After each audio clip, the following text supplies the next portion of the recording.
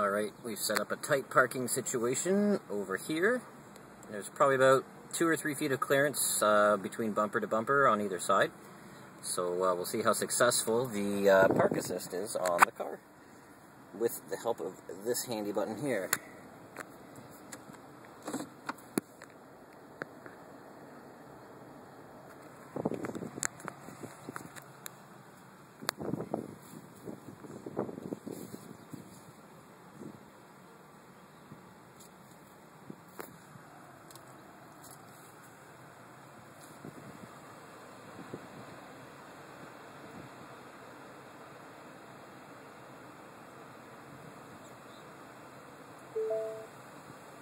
Okay, it's found my spot. You can see I'm beside the Explorer right now. Okay. I let go of the steering wheel. Alright, I can watch it do its thing here. In reverse.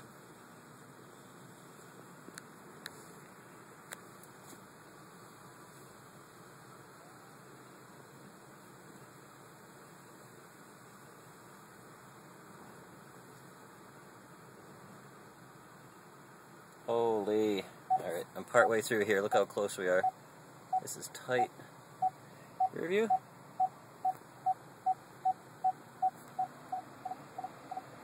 I am still not touching the wheel. Here's my other hand.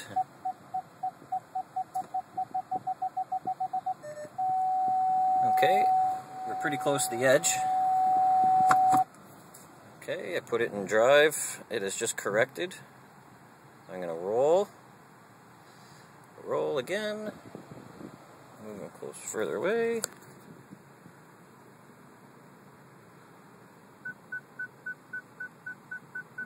still correcting the wheel as I inch ahead here,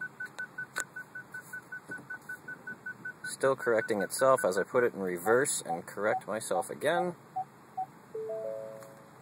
and park assist has told me it's complete. So, let's see how well we did here. It parked by itself. Let's see how well.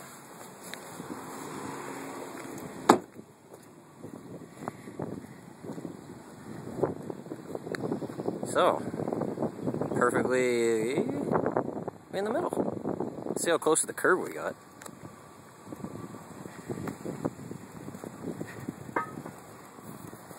That is, well, if my shoe is 13 inches, there you have it. What's that? Maybe 6 inches? 5 inches from the curb at the most?